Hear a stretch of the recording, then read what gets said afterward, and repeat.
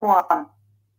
Hey guys, welcome to the Worldwide History of History. Today we're taking a virtual tour of the Apollo 11 Command Module.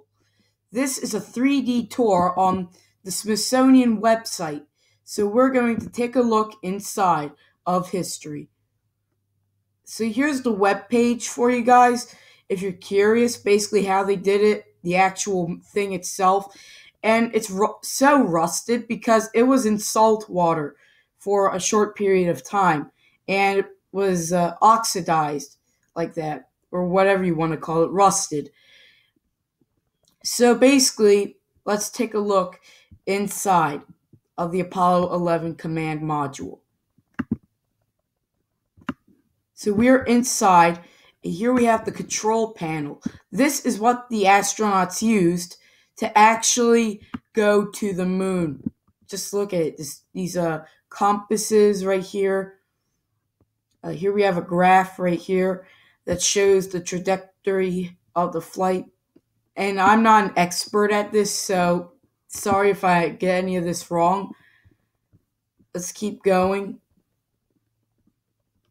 Here we have, behind the panel, we have basically more of where the astronauts sat.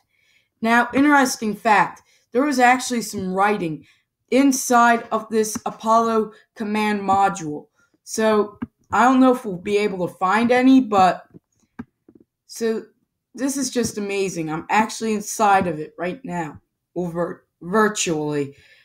I don't care if I'm not actually inside of it. Getting the opportunity to actually virtually visit inside of it. Wow. So basically, this is inside of it. And here's some of the wires. Back to the control panel. I'm stuck, and now I'm back. Okay. Let's go to right here. Just look at this. Look how long these controls are. I'm fascinated with this spacecraft. It's really amazing. And just look at, imagine what was actually written on the walls of the spacecraft. Wow. It's one small step for man, one giant leap for mankind. Yes, it sure was. It really was. So that's basically the video. It's a bit short, but thank you guys for watching. I'll leave a link in the description down below. Support me on Patreon so I can make some more amazing videos. And, well, I'll see you guys next time. Bye.